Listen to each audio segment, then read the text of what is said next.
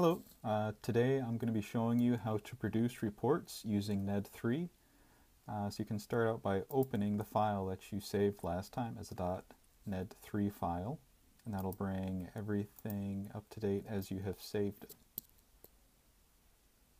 So once that's in, you can go down and click on Analysis, Reports, and then select the 2017 inventory. And from there, select the tab, Select Batch Reports. And for this project, the tables that are going to be most useful are the timber tables underneath vegetation tables. If you scroll all the way to the bottom, you'll see that timber tables appear again underneath removal reports. But again, for this project, the one underneath vegetation tables are going to be most useful for us.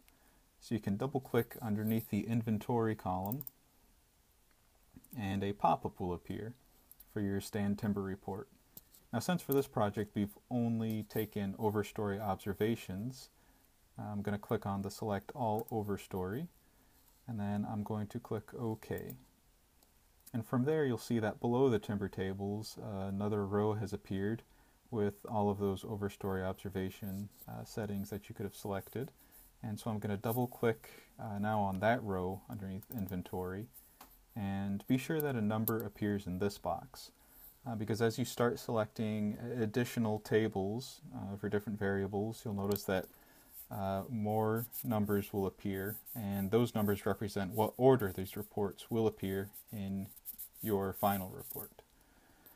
So next you can go and click on the Output Batch Reports tab. On the right side, click on Browse, and this is where you're going to save the file as a .html. So report, I'm going to call this one 2. Go ahead and save, and then Generate Reports will light up, and you can click on that.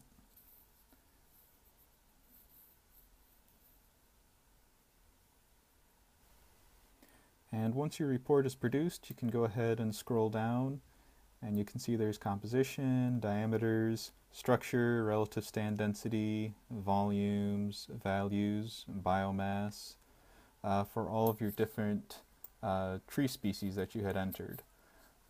So I hope this video was helpful, and again, thanks for watching.